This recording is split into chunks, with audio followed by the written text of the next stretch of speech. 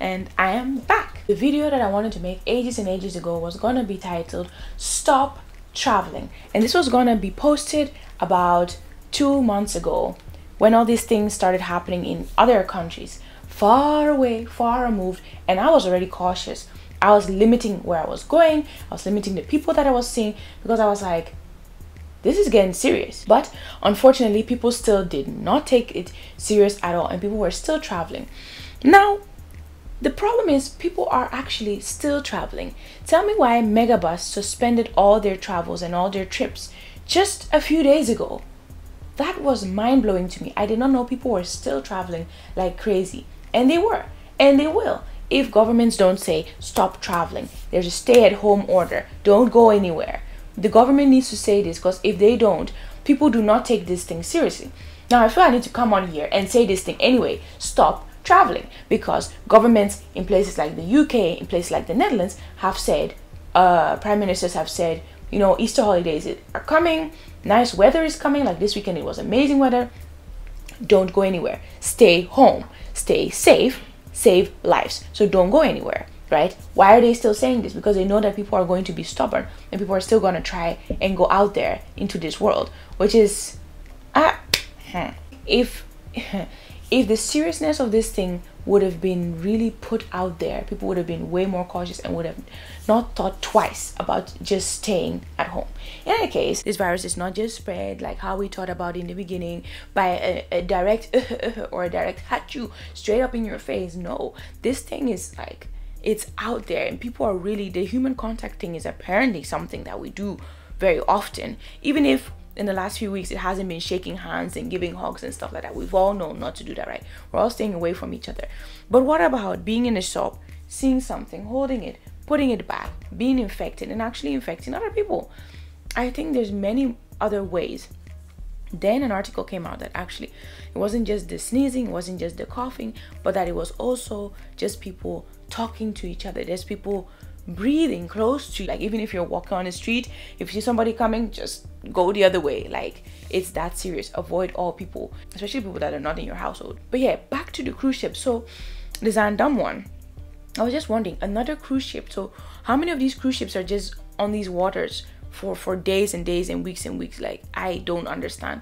Then I realized that this particular cruise ship had been at sea since March.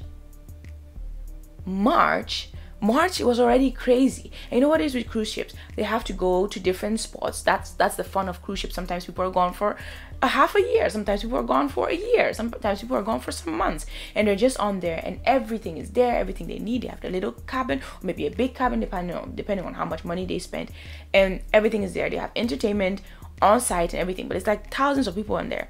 Sometimes it's like 3,000, 2,000 people on these cruise ships.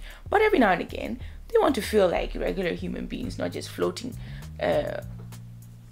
on sea. So they dock somewhere, and I guess they have to get, you know, their fuel for the cruise ship. I guess they'll have to get food and stuff. I don't know how this stuff works. I mean, they go for months and months, so I guess they need to get fresh food from somewhere. So anyway, they do all that, and that's the fun of the cruise ships, apparently. Not that I don't think I'm ever gonna go on one, but anyway, so what they do is then they dock somewhere, and then you can just hop out as, you know, a passenger, as somebody who's traveling, and you can go and explore this other place. So it gives you an opportunity to explore many countries and many different places, which sounds very amazing. But that's probably how some of these people then went out there, contracted COVID-19, and came back in.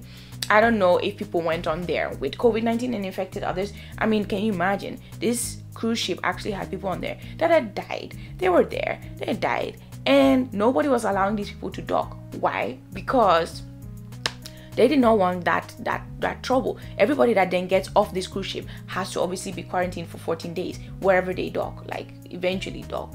That is too much for any country to be like, oh, all right, just come on board, because now every country is trying to deal with themselves and their own problems. So it is crazy. I don't know why these cruise ships were still going around. I don't know why Megabus just stopped operating a few days ago.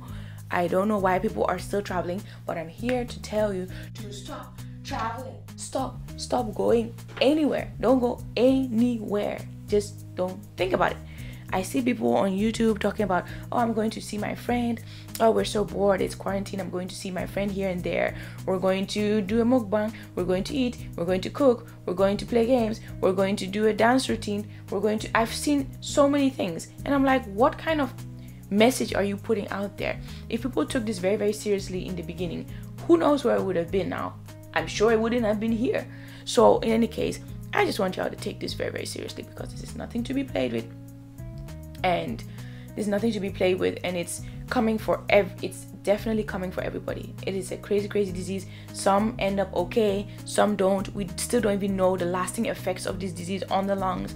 Like, it really just goes in there and attacks every single thing that it comes across. You do not want to gamble with health. You most definitely do not want to gamble with your life. It is not worth it. Cancel every single plan. Don't make any plans for Easter holiday. You better sit at home, play some worship songs, and think about Jesus. Don't get anywhere on the hot weekends or weekdays.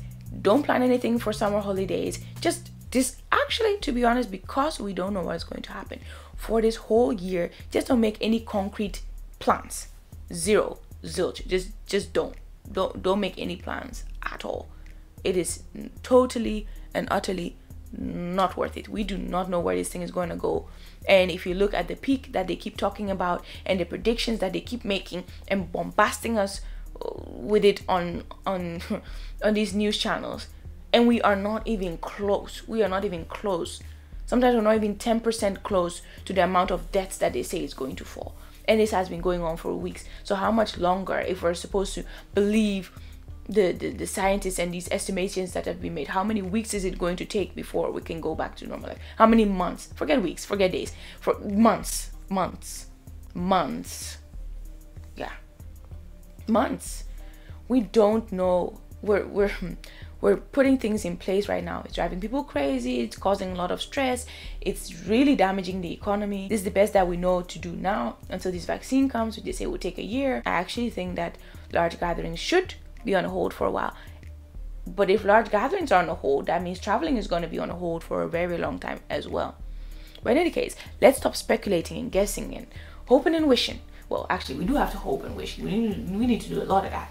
But let's stop fabricating things and just creating a lot of panic for ourselves in our head, and just think about every day and how we're going to go through every day, and how we're going to have that self-control to not go outside, to not meet with anybody, to not do anything outdoors much.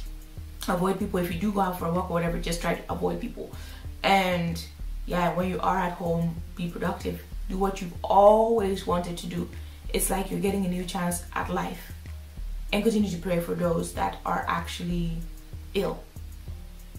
And yeah, take the right precautions. Wash your hands many times and know how to wash them well. Wash them well, lather well. My hands are so dry because, what do you call it? I've been washing so many times that this is what my hands sound like right about now. But sometimes I just refuse to put hand cream, which is not very good. Not very good because your hands still need love. But anyway, that's about it. So yeah, in any case, take care of yourself. Stay safe, stay home, stay sane, stay away from COVID yots. And whatever you do, make time for glorious life. It's time to start what? Living it right. And I'll see you in the next video, which will be very, very soon. God bless.